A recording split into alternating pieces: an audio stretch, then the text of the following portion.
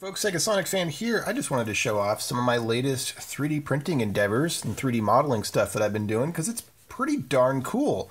One thing I've been wanting to do for a very long time is have a breakout board like this. I've made these before.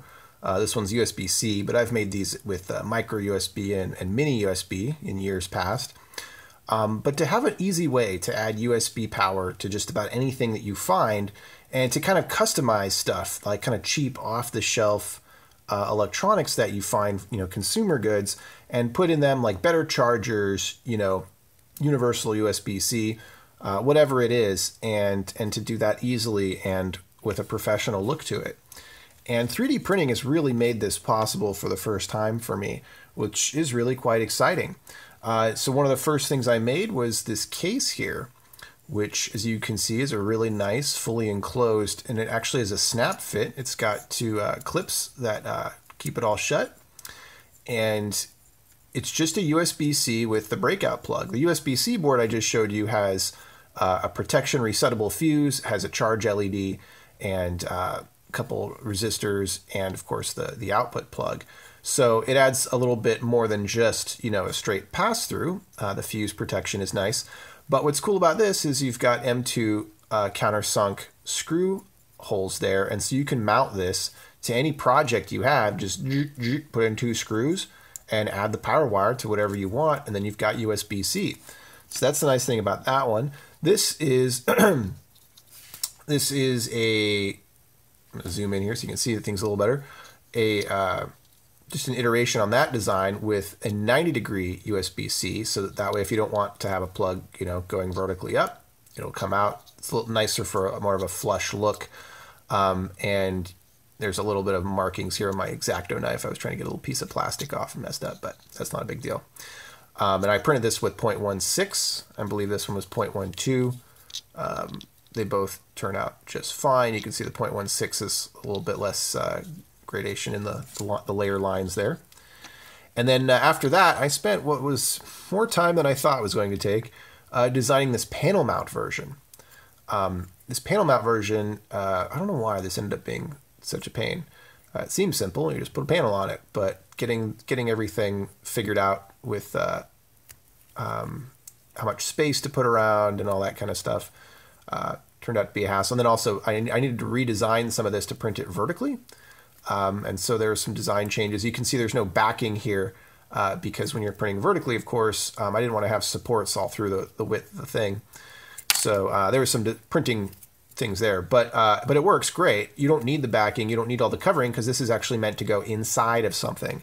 I did, as it were, design a covering for it, which is this guy, and then realized, yeah, this makes no sense because you're going to have a panel of plastic that's going to be, there's going to be a gap there where this would close on. And because this is designed to be installed into something, you don't know what that something is and how thick that panel wall is going to be. It could be 2 millimeters, 5 millimeters, it could be whatever. And so having a lid like this doesn't actually make any sense, which is fine. You don't really need one. But what's cool is because this did print flat on the bed, even though you do see layer lines, it's completely smooth. It's a really nice smooth finish. And the gray is going to look especially nice on those kind of metallicized plastics that I have. And I have a project specifically in mind for this one that's going to look great. And then there is this nice little guy, which if I'm putting it on the right way, is it this way? No, it's the other way. What's cool about this is I made then a threaded, this is designed to be tapped with wood screws, self-tapping countersunk wood screws. And so this basically works instead of back in the day when I was doing panel mount stuff all the time, I'd have to have these little M2 nuts that or number 40 nuts. I'd always be just really struggling to get those on, and it was such a pain. And the future is now, man. It's great because now I can just put this on and tap the screws right through. Even more, this square is, and these two holes, you can take a Sharpie and dot and do the square, and that'll give you a nice kind of sample frame to cut out from to know where to drill to put your board in. And then of course the wider frame will cover up any imperfections in your drilling. So it's kind of an ideal panel mount solution. And then today I just printed this off, which I'm very excited about. because if you've seen videos like this one or many others, I'm always using these LED lamps, which I really, really like. And there's so many variants of these coming out all the time that even if you like one, it's not going to be available 6 months from now, which is the case of this one. A long time ago, they stopped making this one. And I really like it. I think the form factor is perfect. The battery life's great. It's got this nice little touch sensor, and a lot of them have a touch sensor. But this one, it's really perfect for my desk area. And I have 3 of these, actually. And as you can see here, the thing that I don't like is that it uses a barrel jack, and a really poor quality barrel jack that broke almost immediately. Maybe that's why it's discontinued. And you'll see here one of my old micro USB boards I just wired up to here in a really janky fashion, just to keep it charging for right now. But I'm excited because this is going to be the new solution, and this goes on the bottom. And I did the port on the side because of my desk arrangement, and it's pretty nice. It's not 100% perfect. Matching this bevel on the outside is a little tricky, but because it's not perfectly flat. But the screw holes do align, which I'm excited about, and that means I'm hoping I'll be able to actually screw this on with the original screw holes, just elongated screws. You can see the countersunk bits they have here, and but wait, there's more. So what's also pretty cool about this is I've designed it to fit, first of all, my USB-C board here, which goes in like so, all nice. Isn't it nice being able to model and make your own stuff?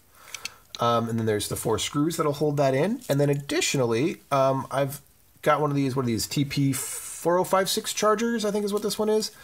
These are really common lithium-ion charger boards with protection circuitry, which is the charger I think is kind of lacking in the original lamp that I have. So this kind of fits right in here. I actually gave it a little bit too much room because I was borrowing someone else's model to create the sizing for this, and the model had the USB sticking out a little further. But no biggie. It's good enough. And so that fits right in there, and that will replace, that might even just be a diode or something that they're using to charge the battery in there. So that'll make a nice, legitimate charger. It'll fit all nicely in the bottom. And there's even room to spare if I want to add other stuff.